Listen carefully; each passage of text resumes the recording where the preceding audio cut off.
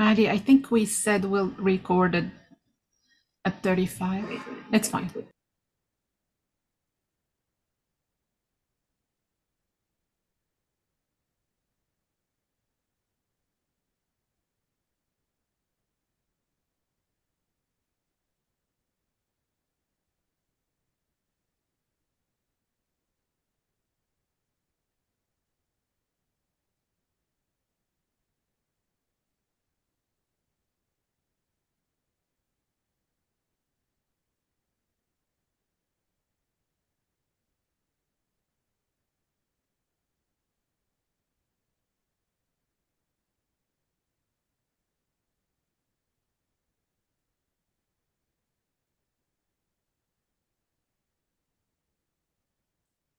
Good morning, everybody. We're going to get started in just a minute. We're just letting everybody into the room.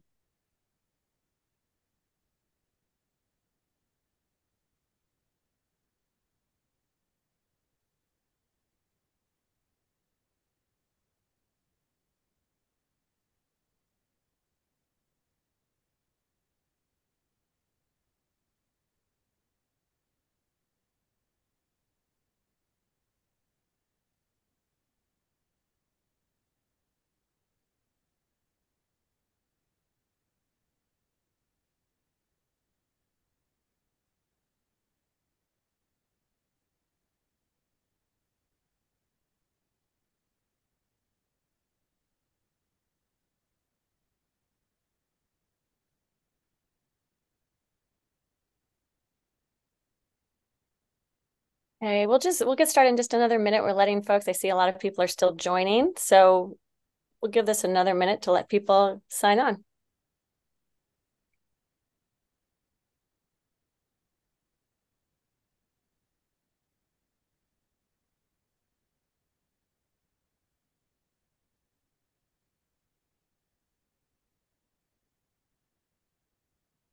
Okay, I'm gonna introduce myself. My name is Lisa Hepburn. Welcome to the Center of Excellence for Infant and Early Childhood Mental Health Consultations Conference, Equity from the Start. As I said, I'm your session facilitator. I am an evaluator at the Center of Excellence, so I'm going to help facilitate today's session along with Madeline Mazel, who is our behind-the-scenes tech person. So you won't see her today, but she's operating behind the scenes. This session is being recorded and transcription is available through the Zoom platform. Should you have any questions, please feel free to relay your questions in the chat. I will be monitoring the chat. We also wanted to let you know before we begin that the views, policies, and opinions expressed in this presentation are of those of the staff of the authors and the presenters, and do not necessarily reflect those of SAMHSA or HHS.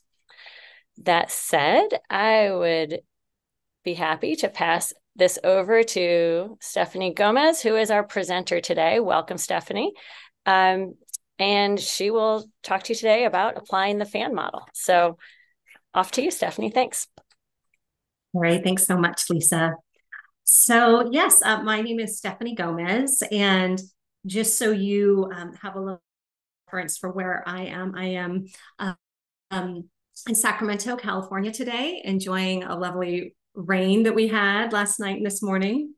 I am a licensed clinical social worker, and I am endorsed here in California as an infant, family, early childhood mental health specialist. But I am employed with the Sacramento County Office of Education. We're a really large county office of education, see about 14 districts.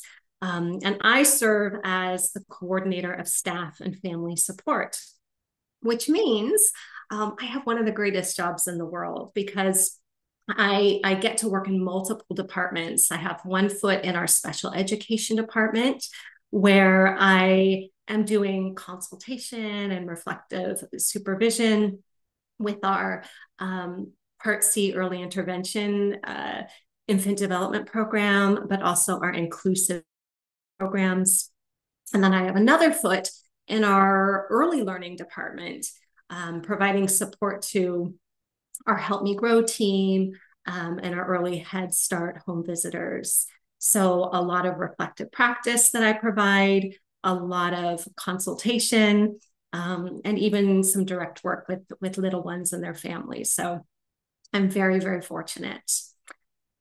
All right, so I want to share with you a little bit about my journey, where over the past couple years, we had a project where we wanted to partner with our very new school-based mental health and wellness department at the Sacramento County Office of Education. I also should say we refer to ourselves as SCOE. So I will probably use that acronym throughout the presentation today. So a portion of this presentation was originally created as part of my capstone project this past spring when I completed the NAPA Infant Parent Mental Health Fellowship at UC Davis. And today I will be presenting on my theoretical approach to collaborating with complex systems and tell you a little bit about those outcomes and the work still to be accomplished. And then specifically, I'll be highlighting how I use Dr. Linda Gilkerson's FAN model to guide my thinking and partnering with really complex systems over the past couple years. So let's advance forward here. Let me first tell you a little bit about the history of this project. So in 2020, SCOE partnered with the Sacramento County Department of Health Services to place a mental health clinician in every single school in our county. And just so that you can understand the scope of that plan, there are 380 public schools in our county. It was estimated it would take at least 10 years to reach capacity, hire all that staff, and SCOE developed a plan with the community to outline goals for that project. So here was the goal that they came up with: to transform all public schools in the county into centers of wellness, where every adult supports the healthy development and overall well-being of students.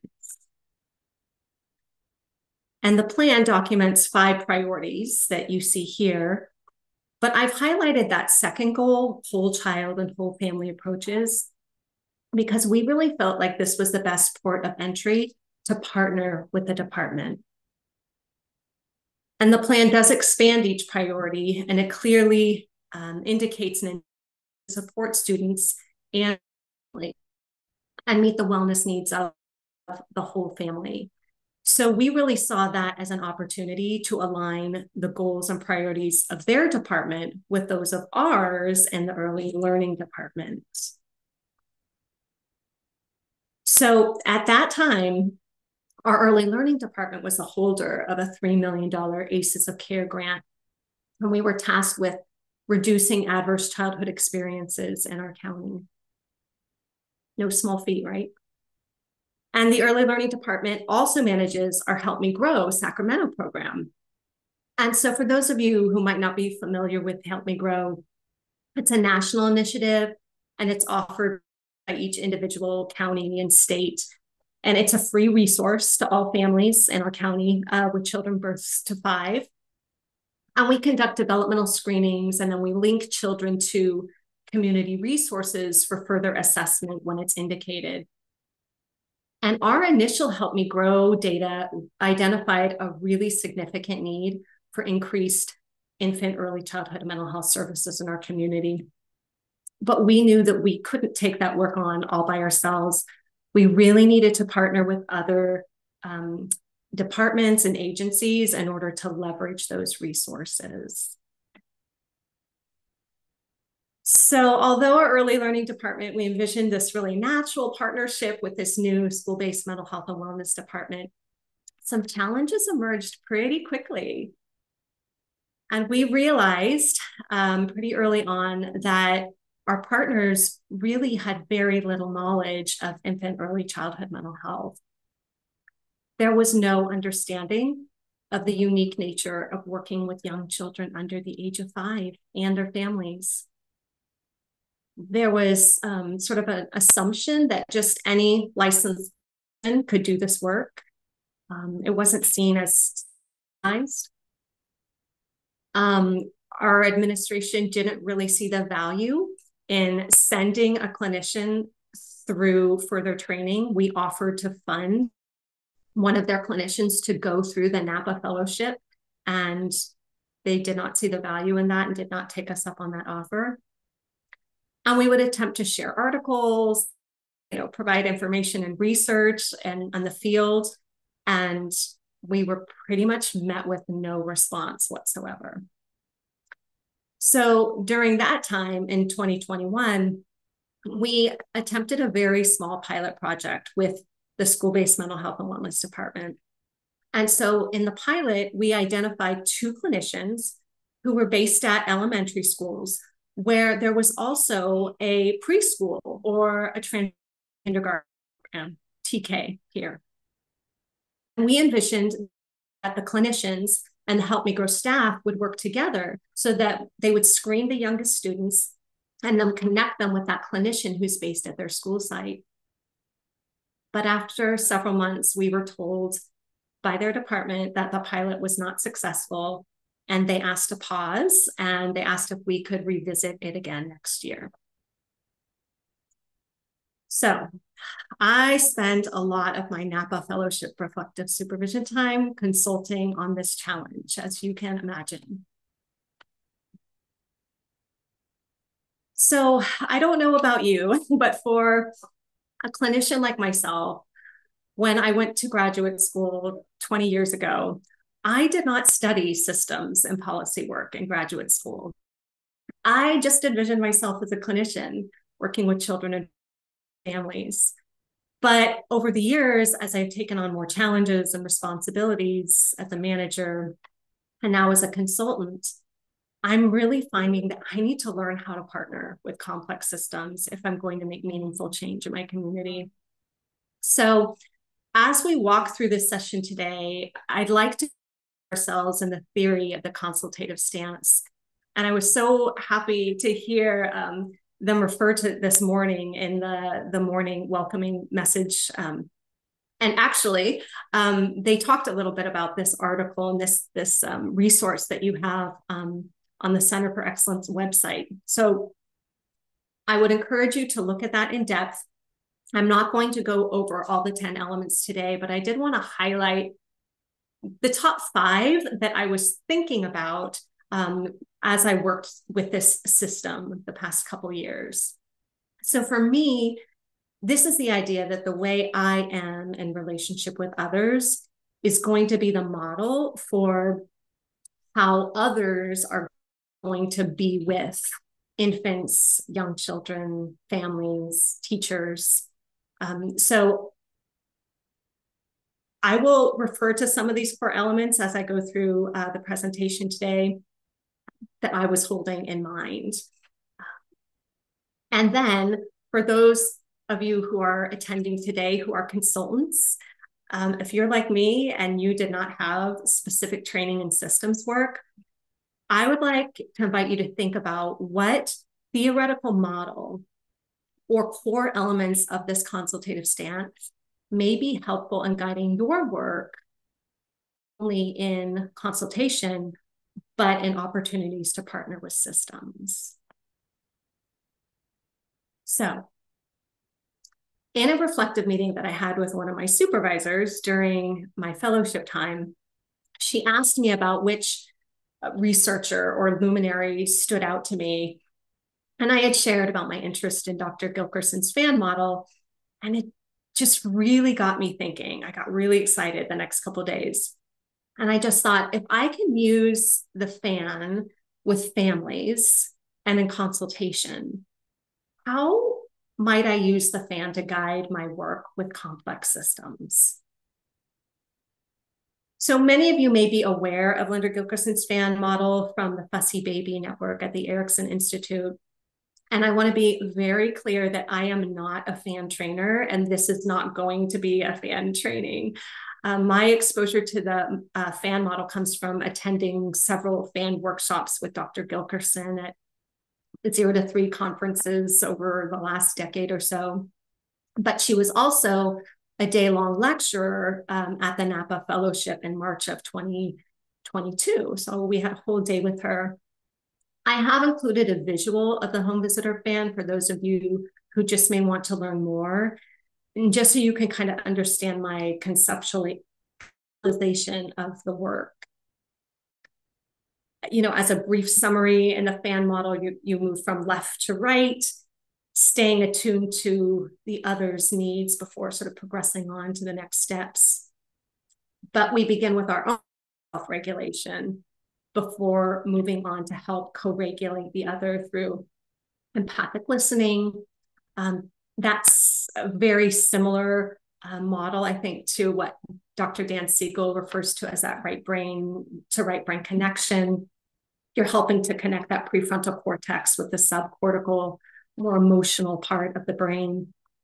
And then once that other person is regulated, then we can shift into a more reflective stance and be curious together about the possible meaning behind behavior. Those 3 pieces of the fan also remind me of Dr. Bruce Perry's model, regulate, relate, reason. So you can see some similarity across research.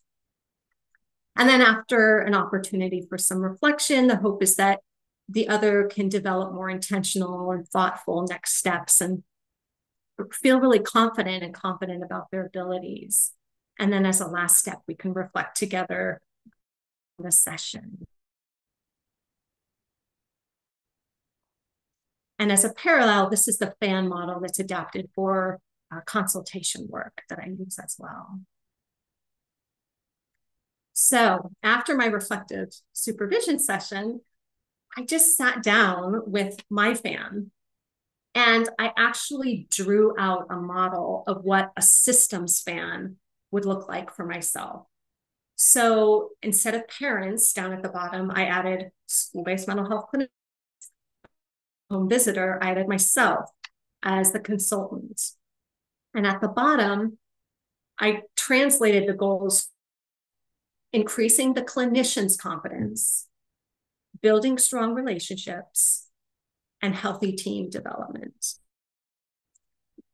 You can see here, this is a little embarrassing, but this is my very basic sketch of how I conceptualized my systems fan. But it really did become my framework for the next year. I just kept it next to my desk and I had it there for all my meetings. Again, I want to be really clear, this is just a framework to help my thinking. This has not been published. There's no research on this, just a thought. So, you know, I'm not proud to say this out loud, but I first really, truly needed to recognize how I felt. And if I'm honest with myself, there were times when I felt really offended and disrespected that our attempts to collaborate with the system were so easily dismissed. And many of us women in the room wondered if our input was less valued than the white male voices in the room. And we wondered about the role of privilege in the decision-making in our own organization. But after I was able to self-regulate, then I was able to listen to others in the program, understand just how overwhelmed I was, and that they may not have the capacity to take on something new at this time. I realized it takes time to build relationships and that maybe we rushed into it too quickly and we maybe needed to go back to the beginning. So again, there's that core element of patience and relationship building. To think about identifying somebody on their team who could be like a potential champion who might be interested in trying this again. Somebody who might see the value in integrating early childhood mental health into their system.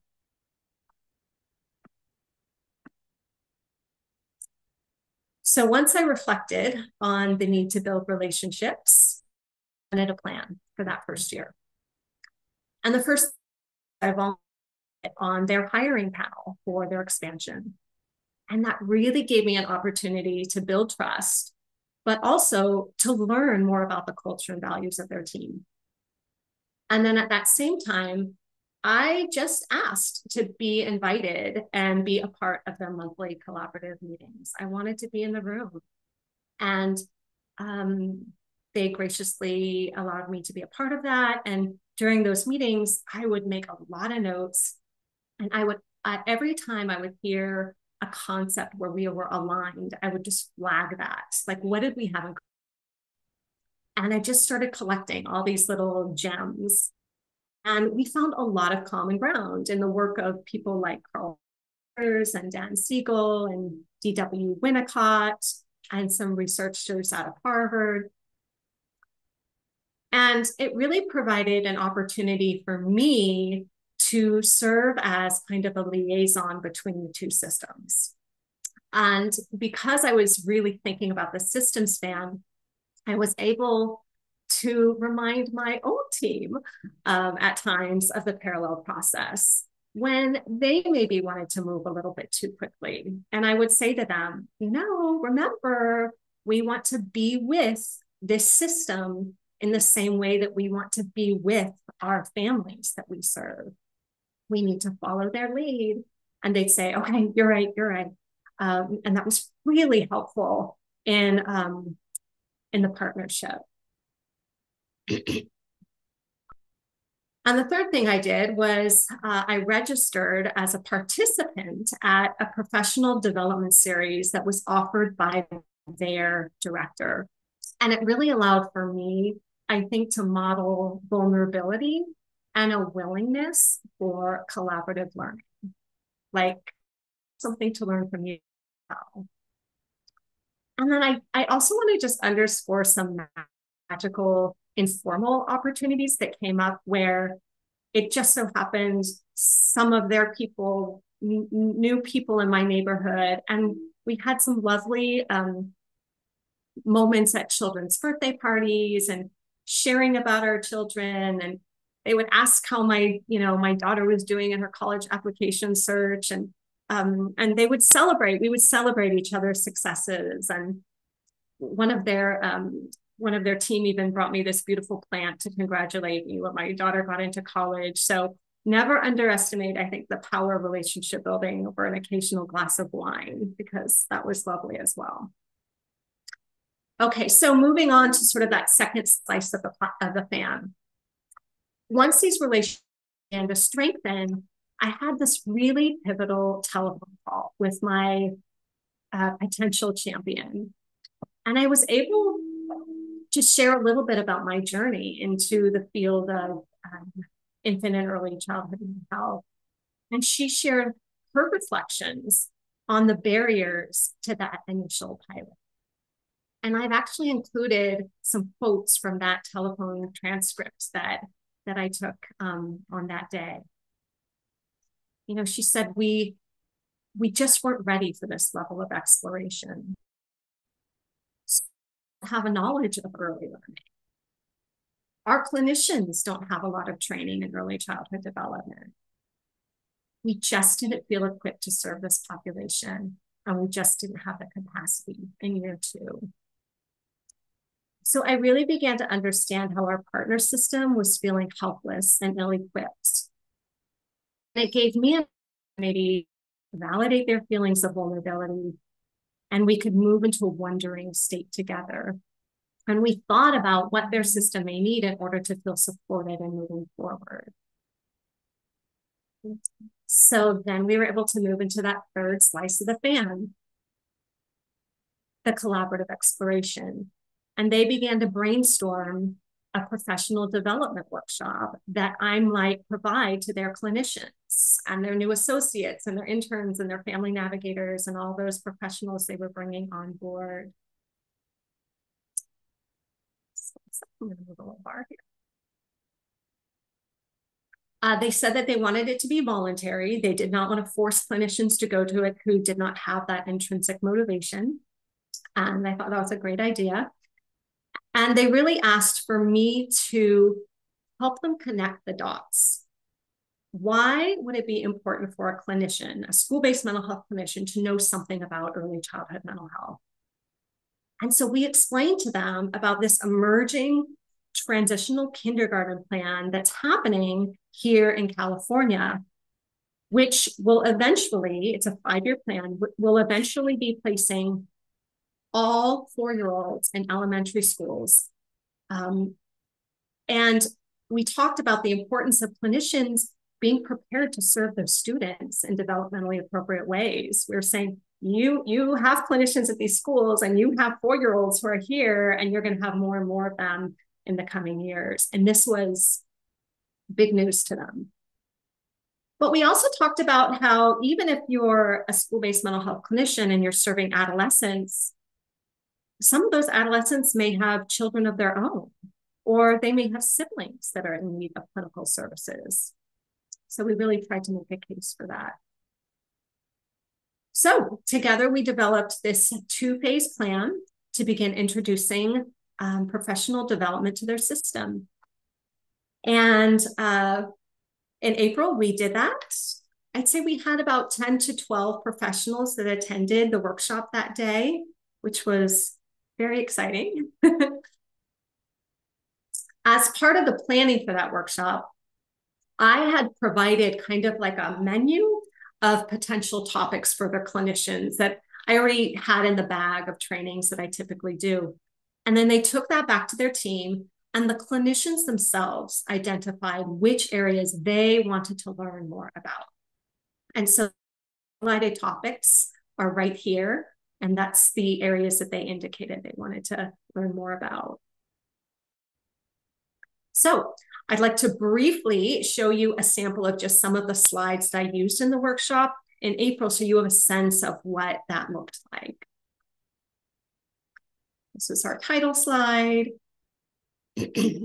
This slide was added at the request of their department as a grounding slide to focus on their central themes and help connect the core concepts from the field. So things they were working on to what we would be talking about that day.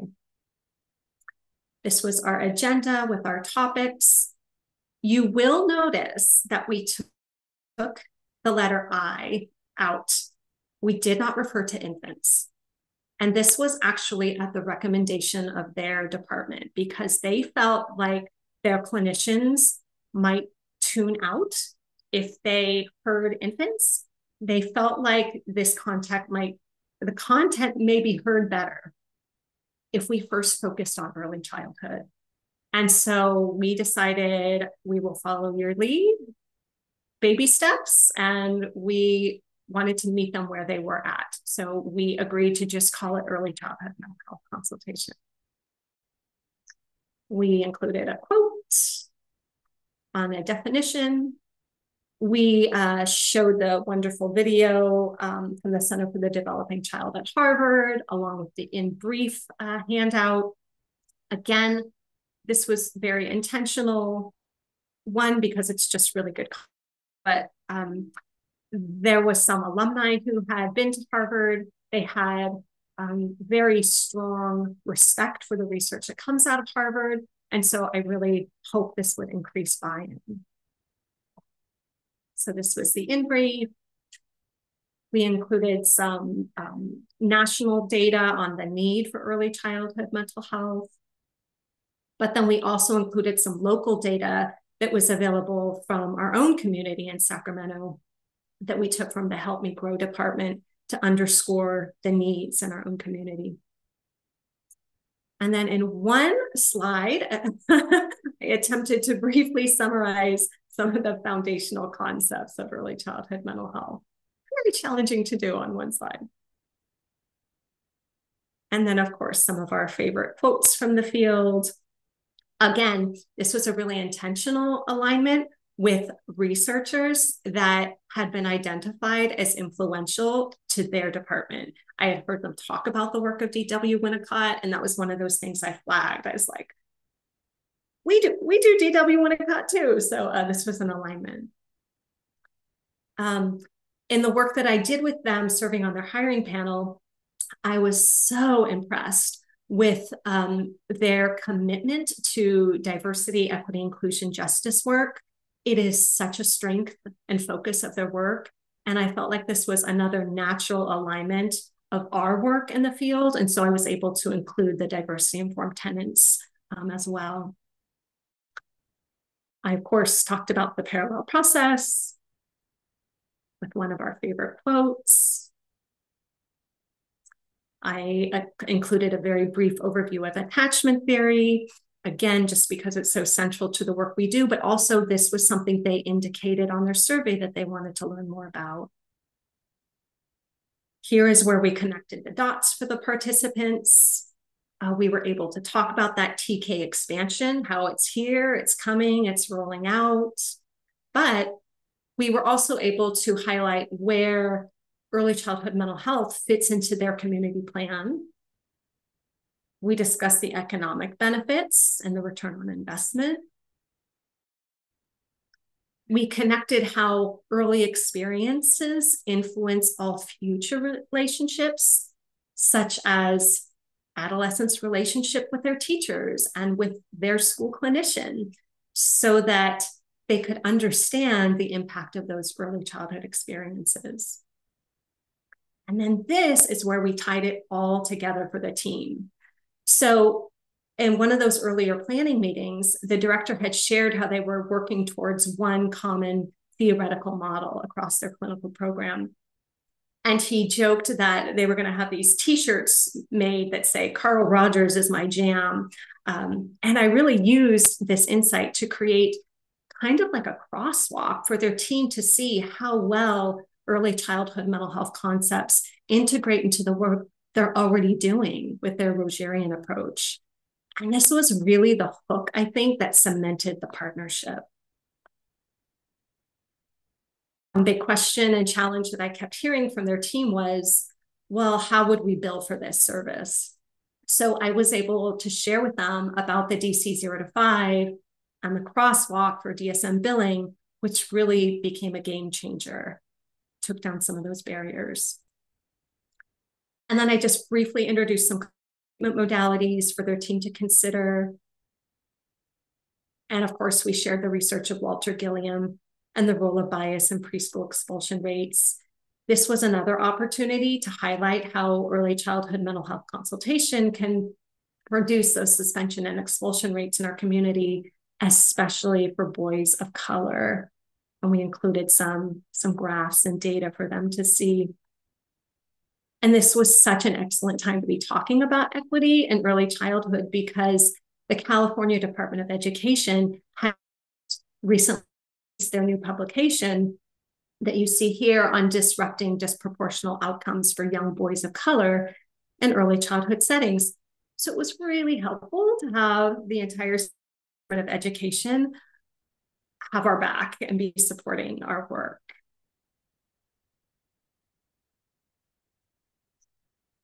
And then we included some information on the symptoms of early childhood trauma, briefly touched on the concept of reflective supervision, which was a new concept for many on their team.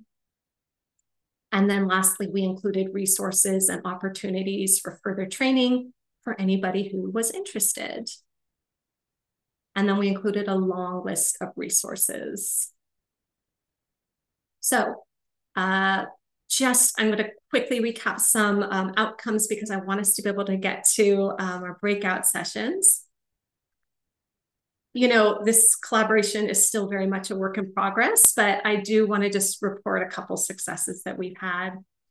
So the first was when I introduced the concept of the parallel process to their director, and he listened beautifully, and he really shared that that was something he wanted for his program, but he didn't quite have the language to articulate that. So he was really excited about that.